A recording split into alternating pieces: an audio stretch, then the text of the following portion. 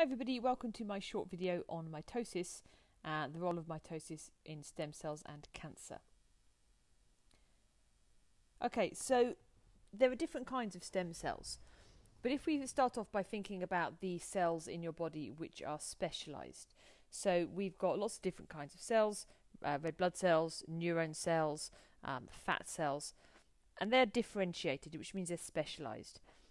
That means that even though the different cells have got exactly the same genome, different genes are being expressed. So some genes will be turned on in the red blood cell, which are turned off in the neuron, and as a result they have different shapes, different reactions will be taking place, and so on. Now, to get to these differentiated cells, we need stem cells. So if we start off by thinking about the fertilization of sperm and egg to make a zygote. So this is the first cell in the body, and because it's the first cell, therefore this zygote cell is unspecialized, but when it divides, the cells that it divides into could in theory become any cell in the body. So the zygote is what we call a totipotent stem cell, toti meaning all. So the zygote can divide to become any cell in the body. Now, as that zygote divides, after a short while, we've got a ball of cells, which is the embryo, and these are now embryonic stem cells.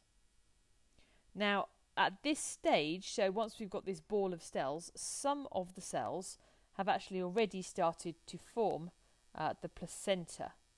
So some of the cells here form the placenta,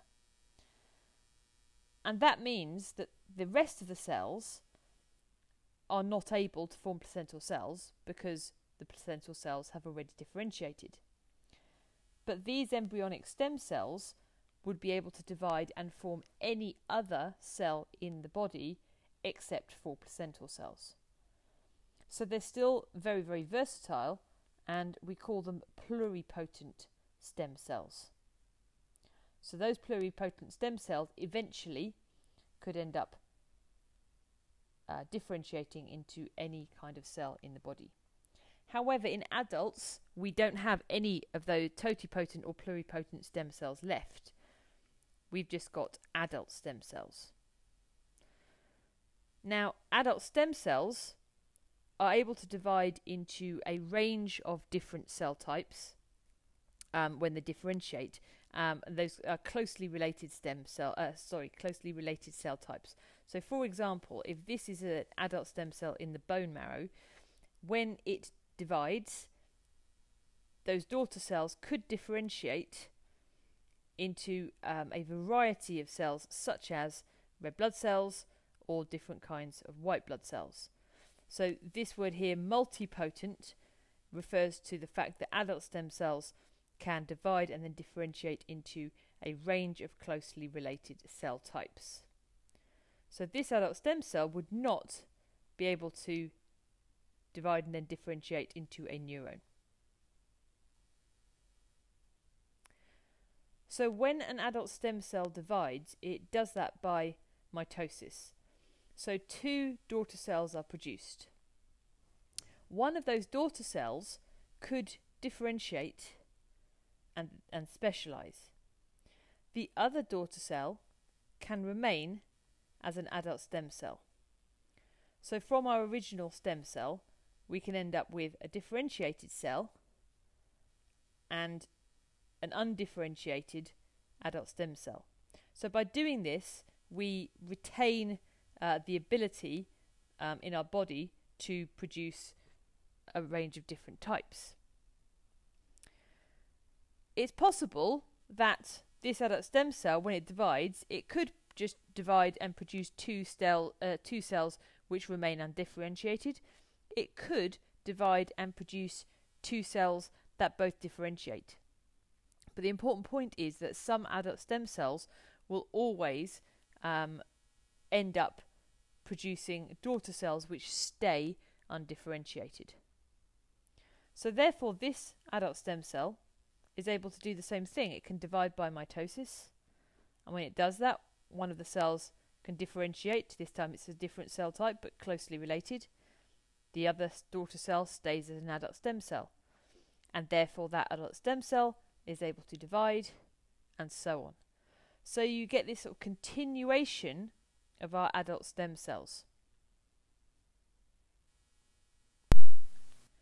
They can't keep doing this indefinitely, but they can divide like this for a very large number of divisions. And this is how the body is able to repair damaged tissue, replace damaged or dead cells. Okay, so if we think about cancer now, so cancer again involves mitosis. Mitosis is cell division. Cancer is when that cell division becomes uncontrolled.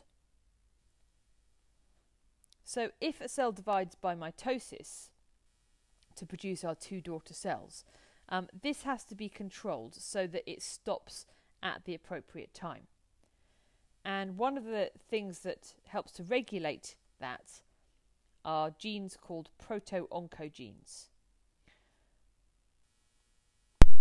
So in a normal healthy body, those proto-oncogenes are working, they're switched on, and they help to sort of regulate this cell cycle, and it means that after cell division, the cell division will stop. We also have something called tumour suppressor genes. And again, in a healthy body, those tumour suppressor genes are turned on, they're working correctly, and they prevent any further cell division. However, in cancer, something causes those proto-oncogenes to mutate and become something called an oncogene. And when that happens, the cell growth and cell division becomes uncontrolled. We also see that the tumour suppressor genes stop working, and as a result of both of these things, we end up with nothing stopping our cell cycle. So what we just see is continued cell division, uncontrolled cell division. So this cell will also just continue to divide. There's nothing stopping it. The tumour suppressor genes aren't doing their job at regulating and preventing this cell division. So what we end up with is a large ball, a big mass of cells, which is what we call a tumour. Another thing which doesn't work properly is that normally when cells come into contact with other cells, something called contact inhibition happens. So if a cell, as it's dividing, it comes into contact with other cells, that triggers it to stop division. But when you have a cancer and this tumour has formed, that contact inhibition process doesn't happen. So the tumour can just get bigger and bigger and bigger as more and more cells divide and add on to that tumour.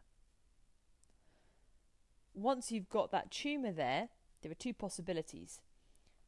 A tumour can either be what we call benign, in which case it just stays in one place, it doesn't do anything else, or it could be what's called malignant.